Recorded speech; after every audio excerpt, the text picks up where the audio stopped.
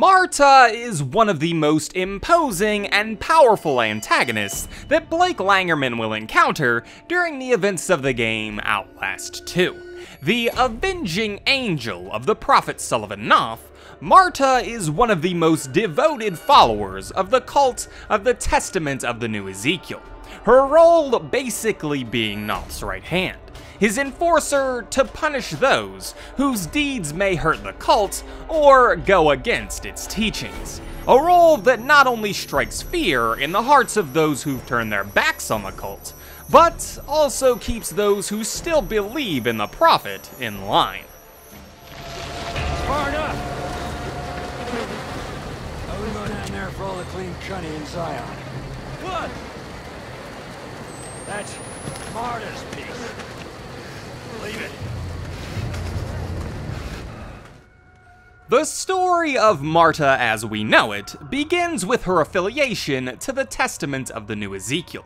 While we know very little about Marta before Blake's adventures in Templegate, we do know that Knoth apparently knew her all the way from her childhood, which would suggest that she likely grew up in the cult or joined them when she was quite young.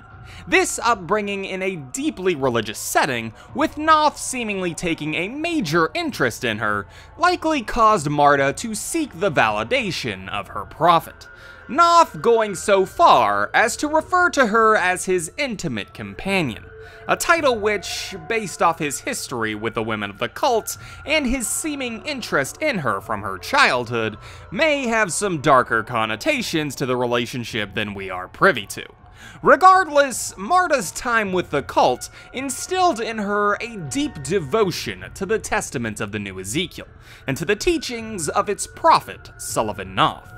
Growing up, Marta and Knoth's relationship grew into one of reliance, Knoth growing to see this strong woman as an avenging angel, an enforcer, someone to punish those who would sin against God, against the cult, and against Knoth. However, Marta was reluctant to take on this new role of executioner.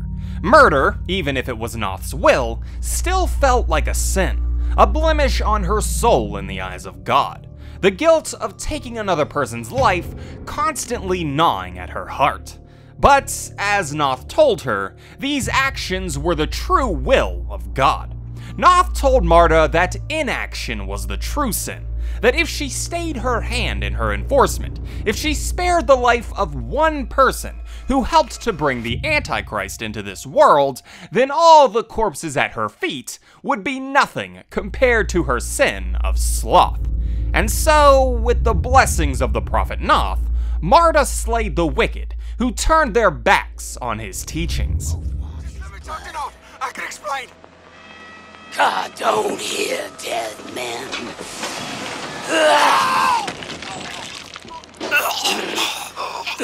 Be still.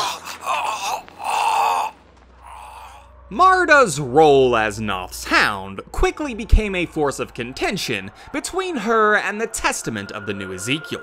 The members of the cult began to fear her as she became an executioner for God. Knoth's given role ostracizing her from the community that she'd grown up in, and forcing her into seclusion from the other members of the cult. And in her isolation, she only became more fanatical in her positions.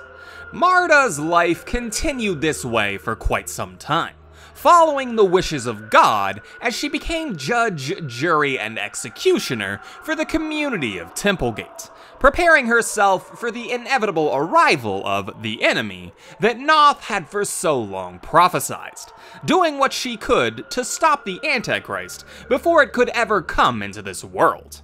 And, with the arrival of two outsiders, Knoth made known that this event was finally upon them, and Marta was ready to do her part to stop it.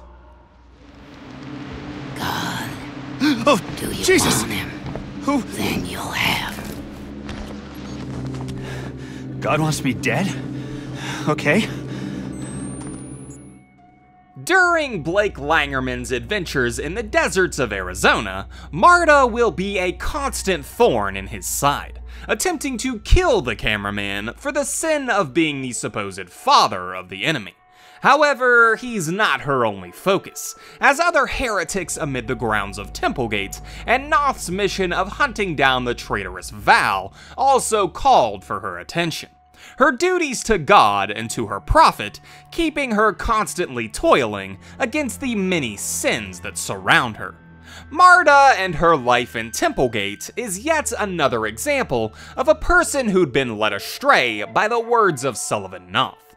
Coerced into doing truly terrible things by this silver-tongued prophet, Marta never really had a chance to break free of his influence. Raised in his cult, told to be his enforcer under the threat of damnation, Marta only ever really knew the religion that had been laid at her feet. And even in the doubt that bore into her mind, to admit guilt in her actions would have been to admit that the Prophet Sullivan Knoth, the one who had been chosen by God, was imperfect. And so, with Knoth's teachings running a constant loop through her mind, Marta hunted the mother and father of the enemy, a task which, in a cruel twist of fate, would see her stricken down by an act of God. The same God that she'd thought she'd committed her entire life to. God, give me voice! God, guide my hand! God, give me voice! God, guide my hand! God, give me voice! God, guide my hand! God, give me voice! God, guide my hand!